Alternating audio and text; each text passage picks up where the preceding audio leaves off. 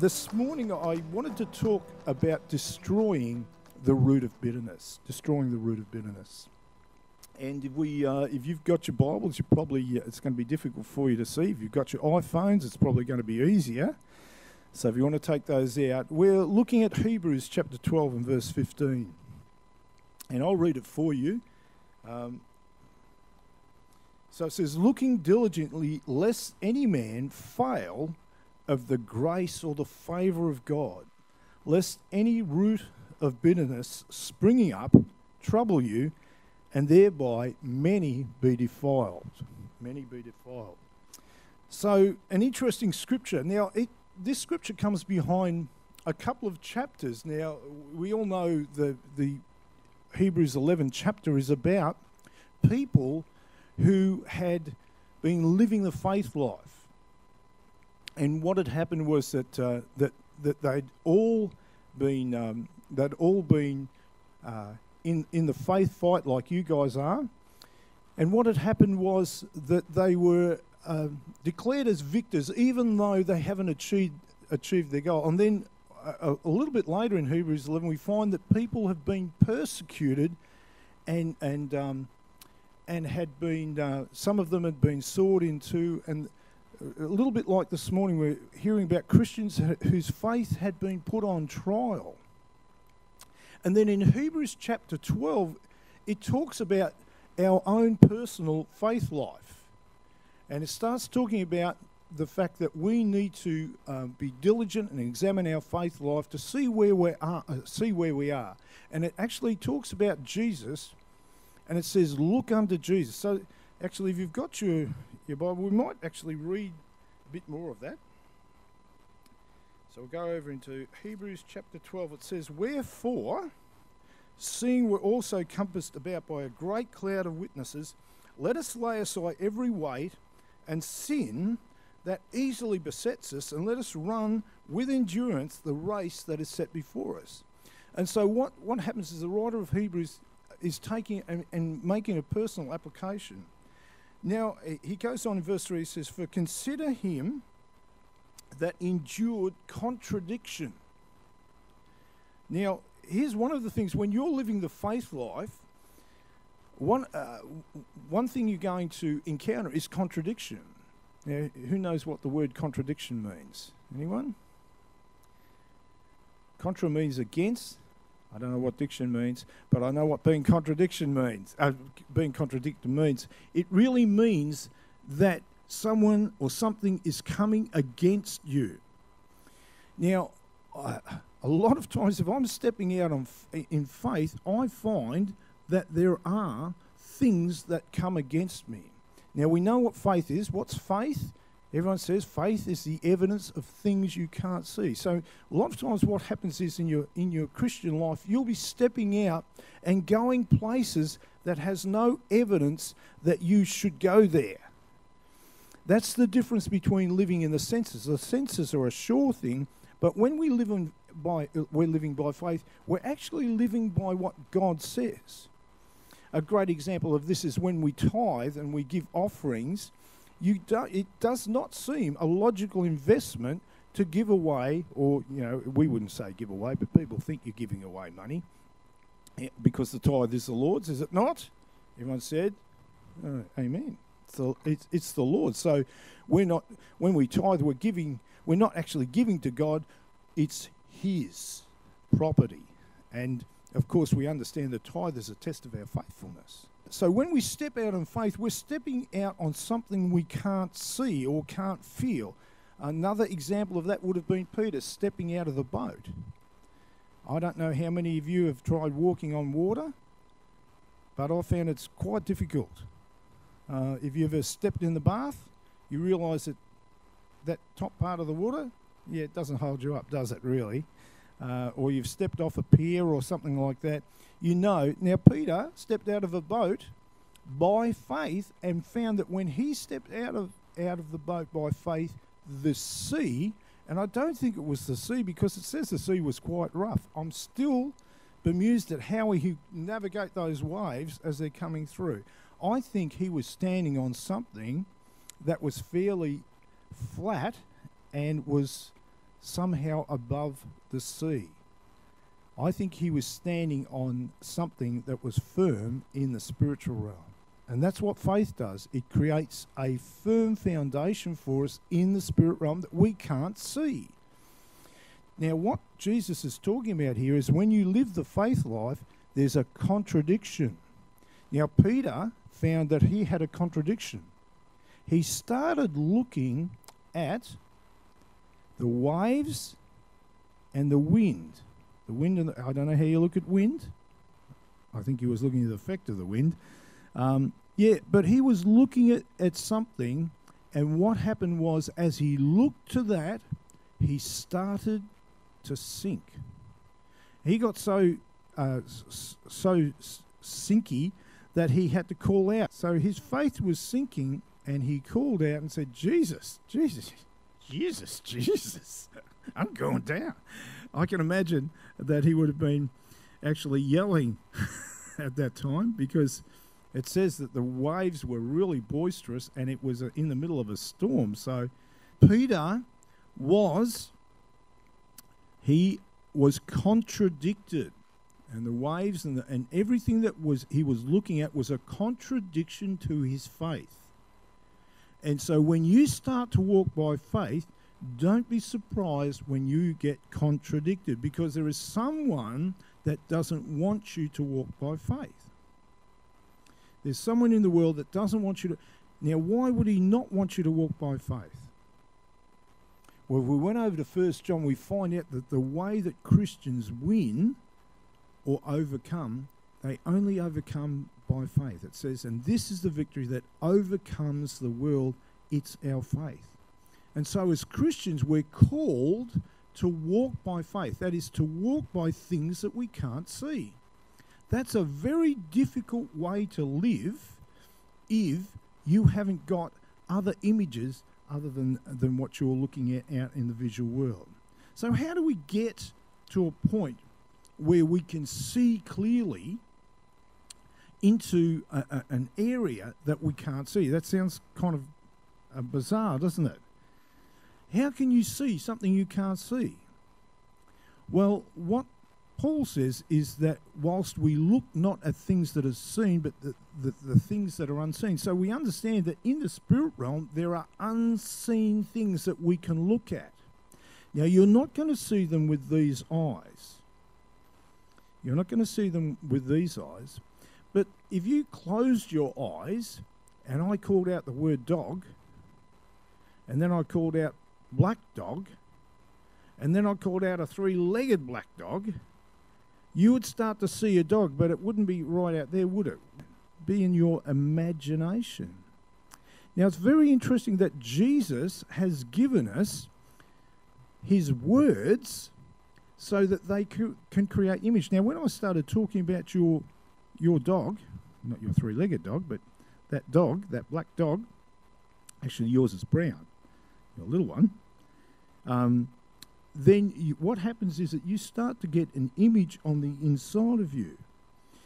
Now, Tommy this morning was talking about developing a relationship with a Heavenly Father. And what happens is that when you have a conversation, when I have a conversation with my children, a lot of times I find out what's going on in their life. I find out because they start to convey what's going on through their words. Now, I'm not actually living with them, but they begin to tell me words, and those words create images in my head, and I begin to see what's been going on in their life. Now, it's funny because the Lord has given us this word so that we can look at it, and what it does is it creates images inside of us. And that allows us to walk by things that we can't see visually. So this is talking about things that are in another realm. Now, it's interesting, Jesus calls it the kingdom of God. He said the kingdom of God is without visual representation. Now, when he went around, he started preaching a lot about the kingdom of God, and the Pharisees were getting aggravated because they said, where is this kingdom? Where's this kingdom you're talking about?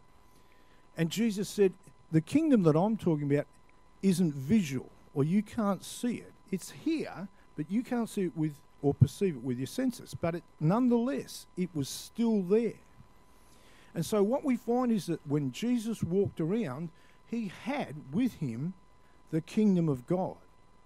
And so when he walked in, what happened was that I remember him talking about one time he walked into a synagogue, and then suddenly someone stood up and started shouting. Now that's a pretty amazing thing. You've just walked into the synagogue or church this morning, and then someone stood up and started shouting at the top of their voice and saying, "What are you doing here, Jesus?" That'd be a bit strange, wouldn't it? This is what Jesus was doing. Everywhere he went, things would start to change in the physical realm. And so we found that this guy actually had something spiritual on the inside of him which came out.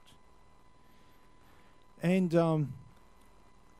we were talking about before that the Lord was talking about a root that is in many, many people, and it's this root of bitterness. And a lot of times what happens is that we can't see these spiritual things that are on the inside of people.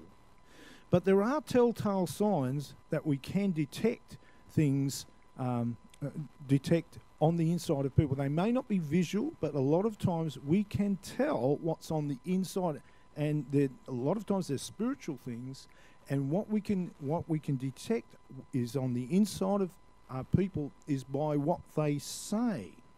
You know, we were saying before that words have images, and the Lord was talking about people who have this image on the inside, a root of bitterness. Now, Mike Connell talks about a particular church that he was going to, and he had a word of knowledge about a particular person. And he said, there's someone here that's got an ache in his shoulder. And there was a young boy, young teenager, 18, 19, put up his hand and came out.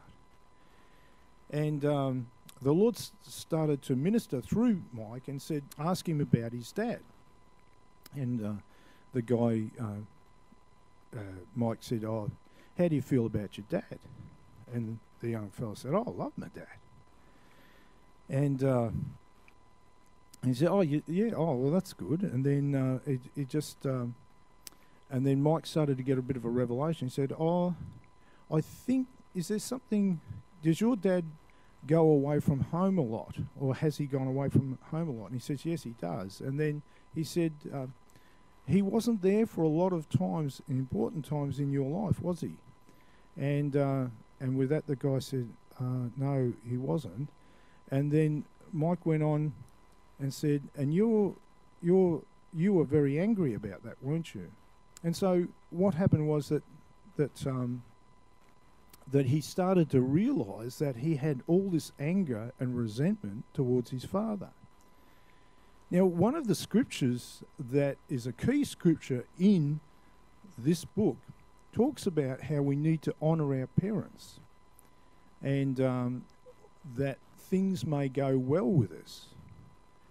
Now, so Mike pursued this word of knowledge and said, "Well, I feel like the Lord's saying that there's a spirit of infirmity that is in your body that is connected to a resentment that you have towards your father."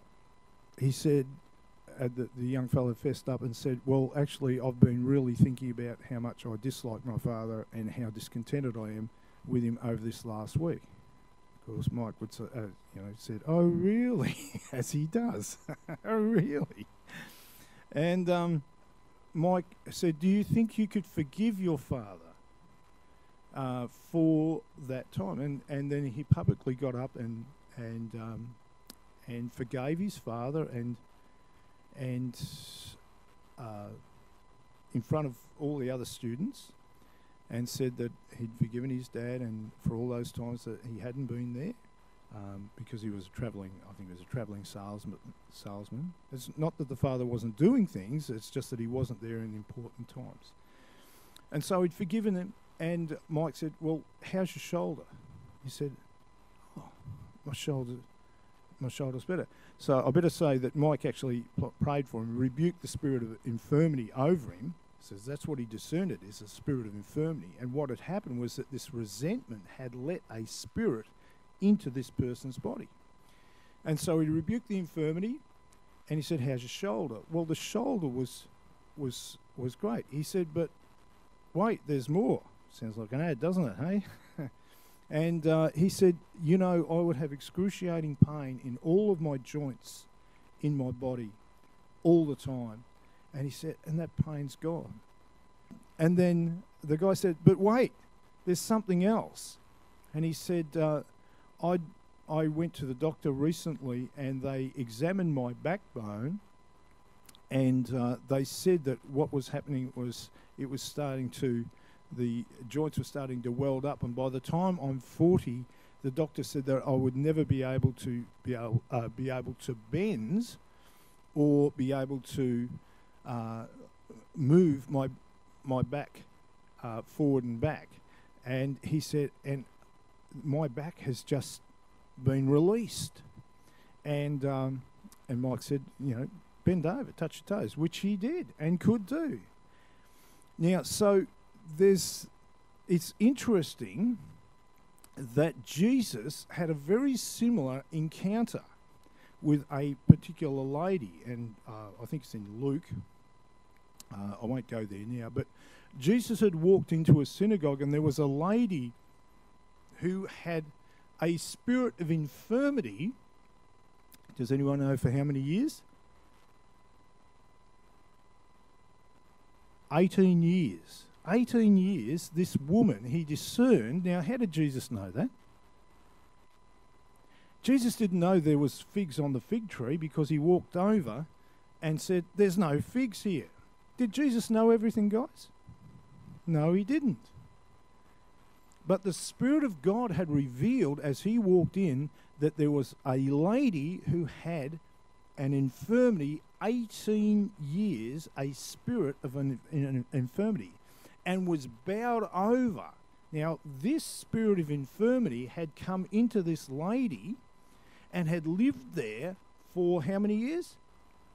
18 years. And she was bowed over. So when we say bowed over, what was happening was she was over like this and had to walk looking at the ground all the time. And that's what this spirit had done to her. Now, how many years? 18. So that tells me that 19 years ago, what wasn't there? The infirmity. This spirit came in at a particular time. Now, it doesn't go on and give any details about what had happened to this lady, but I believe 18 years ago there was some kind of trauma that had taken place in this particular lady's life. And that this trauma had allowed, or something had allowed this spirit to come in and begin to take over this lady's body. Now, what did we find out about the young gentleman Mike was talking about? He made a decision, didn't he? This is very unfair. And so what happens is a lot of times when unfair things happen in our life, we make decisions and we form what we call judgments, or we become the jury and the executioner. It's very interesting that the Lord said that he, as a judge, remember I started off talking about Peter, and Peter made some words, and he made a statement about all the other disciples. He said, "Though all of them fail or deny you, I won't." So he was very brave to say that. What was he saying about all the other disciples, and what was he saying about himself, do you think? They're all unfaithful, that's right.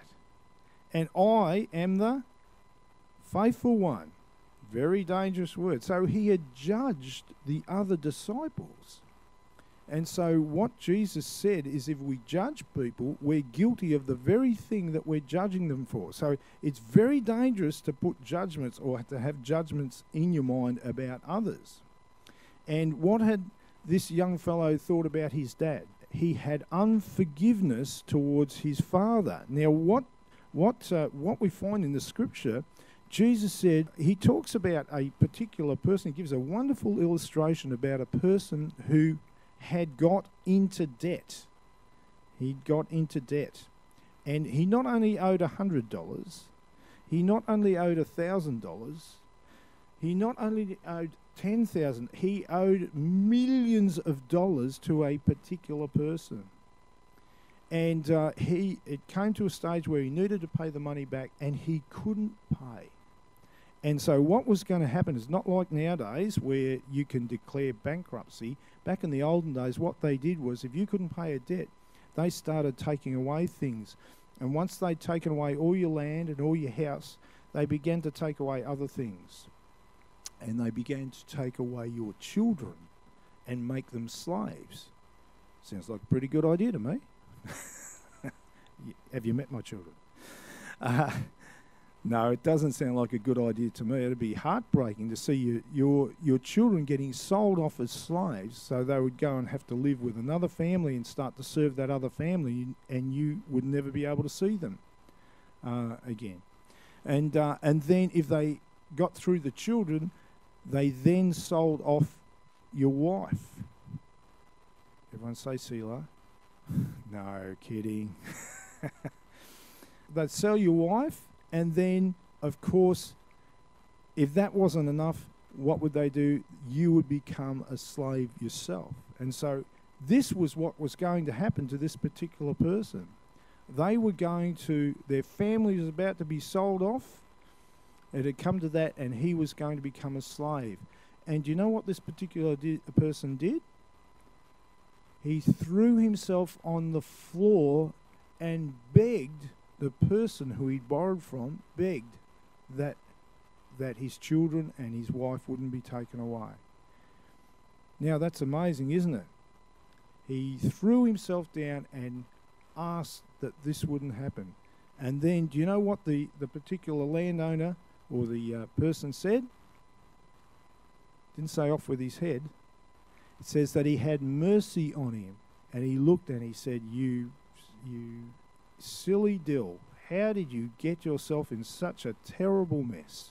And it says that he had compassion on him and he had mercy on him, and this is what he did. He forgave him the whole debt. Millions and millions of dollars. He said, you don't owe me a cent anymore. Well, how would you feel? How do you think he felt? I would have thought, oh my goodness, I can't. It's like winning Tats Lotto, isn't it? You've won all these millions of dollars, only you really didn't win it. Someone was very lovely and just gave you all that. So, which is just amazing. And so what happened was that he was forgiven all of that debt, but then a little bit of time passed and he was down the street. And lo and behold, across the street, he saw someone who owed him some money. And you would think, oh, my goodness, he's just been forgiven all this money. He'd be feeling very happy. He'd be generous. But you know what he did? He ran across the street, and the Bible says that he grabbed this person by the throat and said, pay me my $20. That's how much this guy owed him. And do you know what the guy said? I can't. I haven't got it. If you'll wait just a little while, I'll get the money and I'll get it to you. And you know, what do you think he would have said? He just experienced that lovely master forgiving him millions of dollars. What do you think he should have done? He should have perhaps said, hey, let's forget about that. But do you know that he didn't? He said, right, I'm going to get you to have to go to jail until you can pay me. Do you think that's very fair? This guy's just been forgiven all this money, and then what's happened is that he's called this person to account and said, you've got to pay up now, and if you don't, I'm going to send you to prison. I can't believe that. But that's what he did. The only trouble is he had some other people who knew about this, who worked for the big boss. And you know what they did? They were very grieved that their other friend was now in jail because of that. And they went and told the big boss. And this is what happened. He brought the other person who he'd forgiven the debt to, and he brought him in, and he said, "Did this happen? Did you take him to..." And the guy had to fess up and say, "Yes, I did." And he said, "I forgave you all of this huge debt, and you wouldn't even forgive this person $20? And then what happened was he said, "Right, everything that's been forgiven, that's all finished with now. You owe me all that money again. And your children and your wife will be sold to pay off that debt." And that was a story that Jesus told. Now, it's very interesting. He was telling us that about forgiveness. Why would he tell us that about forgiveness? Do you know that what he said was that unless we forgive like our Heavenly Father, we'll be taken to jail and we'll have to pay our debts. Now, getting back to that young guy who had that spirit of infirmity. Now, it says not only will you be taken to jail, but you'll be tormented in jail by the tormentors. Tormentors are demons who... their job is to torment people, and they torment non-Christians. But when Christians won't forgive, what happens is it allows tormentors to come in their life. Now, what allowed that spirit inside that person's body? He had not forgiven his dad. Remember? And then Mike said, "Do you think you can forgive your dad for not being there?" And what did he say? He said, "Yes, that's right." So Mike had prayed for him. That spirit of infirmity left, and when it left, no pain. The pain went out of his shoulder, and it also went out of his back too. He could now stretch his back, and it was all through his joints as well. You see, now we could probably go to the doctor and get that diagnosed, couldn't we? But what's the problem with just going to a doctor and we're not against going to doctors, because doctors have gifts and they can help us. But what would have been the problem if we just went to the doctor? Who had to deal with the real problem, the doctor or the young man? The young man. You see, it was his choices to forgive his father that set him free, you see. And we said, that's what Jesus was saying, unless we forgive like our Heavenly Father, what happens is that we go under slavery or under bondage, where we allow tormentors into our life. This morning we were talking about roots of bitterness. Now, roots of bitterness come up in our life when things happen that are unfair in our life. And my life and your life are going to have things that happen that are unfair. You know, you might have a teacher that says, "Stop that talking." And you think, "I wasn't even talking. It was the person next to me. I was just listening." No. But sometimes teachers can accuse us. Parents can sometimes say things or be unfair. They don't mean to be. Sometimes they get grumpy and they make decisions when they're grumpy. And it seems very, what's that word? Unfair. Seems very unfair. And what we need to do is, in those situations, sometimes we have to forgive who? Our parents. Can we believe? Could parents make mistakes? Never. Yeah, sometimes parents make mistakes. Can pastors make mistakes? No, never. Sometimes even passes. So people can make mistakes, but what we've got to do is we've got to be, if we're going to stay free, what we've got to do is we've got to be able to forgive people who have been unfair in our lives. Now, some people have had terrible unfairness in their life, and they've been able to forgive the people who've been very unfair to them, and they've gone free. But there's other people who have just not very much unfair things, and they refuse to let those people go, and they have terrible things that manifest in their life. And there's a reason for that, because what happens is that when we walk in unforgiveness, we let the enemy come into our life. And so our message this morning, what would it be?